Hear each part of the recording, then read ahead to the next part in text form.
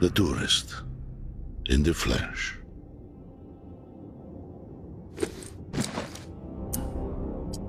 You're a sneaky fucker, huh? Not usually. But for you, I make an exception. I am Garrick.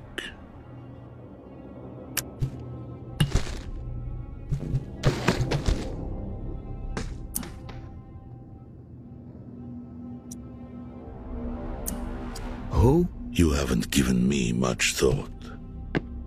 But I have been thinking a lot about you. You're not as I expected.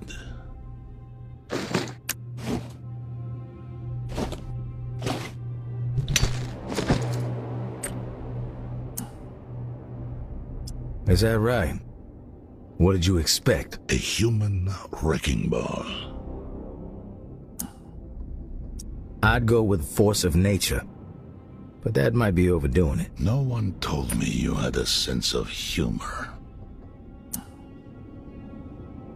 So you've heard a lot about me, but I don't know anything about you. I persuaded the Pawn King to set this up.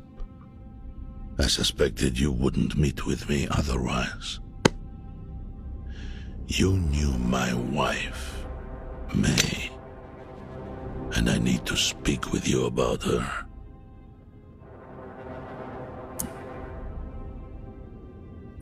May?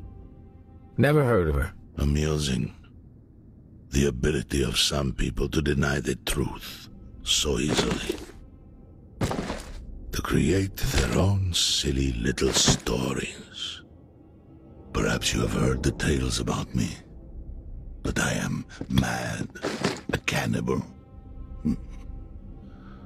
The tower convinced May I was executed for my supposed crimes.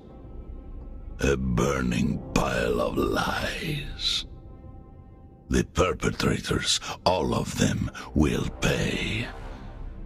And their numbers are dwindling. Rapidly.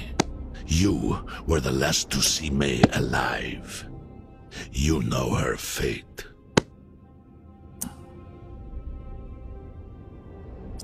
Last I saw her, she was alive.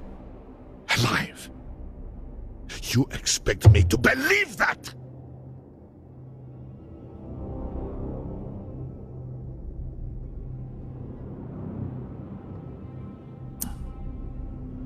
Look, if she's dead, I'm sorry. I had nothing to do with it. Lies, exactly as I suspected. But the truth no longer matters. My decision has been made. You will face retribution.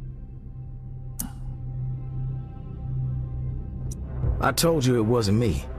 But if you're looking for a fight, then let's cut to the chase. I'm grateful we had the chance to speak, tourist. To put a face to a name. Our paths will cross again. That shiver you feel will be my breath on your neck. That knot in your stomach, my footsteps drawing near. That screaming nightmare, the sound of my voice. You will know the dread you have wrought upon my family.